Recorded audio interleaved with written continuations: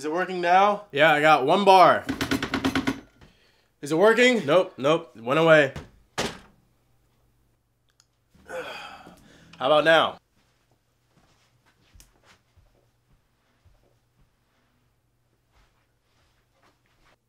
No. I don't know, man. I don't think I can take this anymore. I already live in the basement, for Christ's sake. I can't take this anymore. The Wi-Fi is a piece of shit. What's up, guys? Austin here, and I don't know about you guys, but I had a ton of people over my house for the holidays, and I kind of just wanted to escape it all, so I headed up here to my room as usual, but I encountered the same problem that I've been running into for a long time. Crappy Wi-Fi. This room is located very far away from the router in our house, and because of that, my computer is directly in a dead zone. The Wi-Fi is super slow and it's pretty much unusable except for basic surfing. Seriously, whenever I have to upload a video, I transfer the file to my laptop just so I can take it downstairs to where the router is so that I can upload it faster.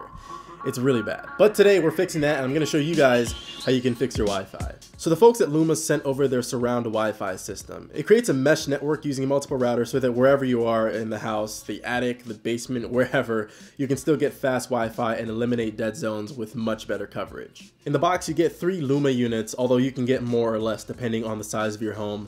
Then below that you get a power adapter for each of them and a single Ethernet cable that you can use to connect to your existing modem or router. The units themselves have a pretty nice design. They come in this hexagonal shape, and you can get them in white, black, orange, or gray. They're pretty small, they can fit right in the palm of your hand, so they should be able to fit virtually anywhere in your home. On the back of each of them, you'll find the same thing, a USB port that you can use to charge things like your phone, 2 Ethernet ports, both of which can actually be used as an Ethernet out connection, but we'll get to that later, and a power jack. So getting this all set up is super simple. Like I said before, all you need is the modem for your existing internet connection, and that's pretty much it. You just connect the Ethernet cable from the LAN port on the router to the Ethernet in port on one of the Lumas. That'll be the hub. Then on all the other routers, you can use both Ethernet ports as Ethernet out connections. Once it's connected, you can just head over to the app to get started. The app has a really simple startup guide to get everything connected. You just choose how many Lumas you're going to be connecting and how many floors are in your house. Then once you set up your network name and password, it'll show you the best places to put each of them throughout the house for maximum coverage. So let's go.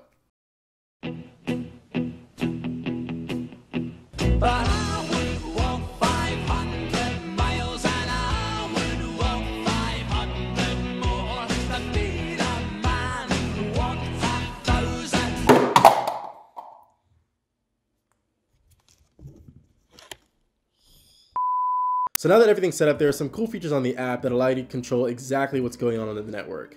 So first off, there's a picture of all the Lumas in your house and their general locations and network status. You can see that I already don't have super fast internet, so you can kind of picture why this is important to me. So these are actually the same speeds that I get if I'm standing right next to the router, which I usually don't. Here we get into the real features. So you can see that we have a list of all of the devices set up on the network. And you can actually have different settings for each of them or for different people because you can actually assign devices to their respective owners. This is especially useful if you have a family. Well, I hope you have a family. If you live with your family or have small children, this is especially useful because you can set different policies for users or devices, like a content filter based on their age, a daily Wi-Fi time limit, or even a bedtime where you can automatically pause the internet for when people should be asleep. Another cool feature is actually the option to pause the internet so that if you're at dinner, you can actually talk to said family. My favorite feature, mostly because I set this up, is the option to prioritize certain devices so that you get the fastest connection for the most important devices or the most important people, which in this case is me. So like I said before, my room is a dead zone, but I was actually able to set this up so that there is a router in the basement, a router on the first floor right next to the modem, and also a router right on my desk. Since it's so close to my computer, I just went ahead and hooked it up to the Ethernet connection to get the fastest speeds. Now, just so you don't think that I was exaggerating about the whole dead zone thing, here are my results. No joke, these were the Wi-Fi speeds in my room, a whopping 3.2 megabits per second. Complete dead zone. Then here it is connected to the Surround Wi-Fi system. Not amazing, but better. When I connected it via Ethernet, it even went up to 75 megabits and even higher when I prioritized it on a pretty congested network. Now these aren't blazing speeds by any means, but it's way closer to what we're actually paying for.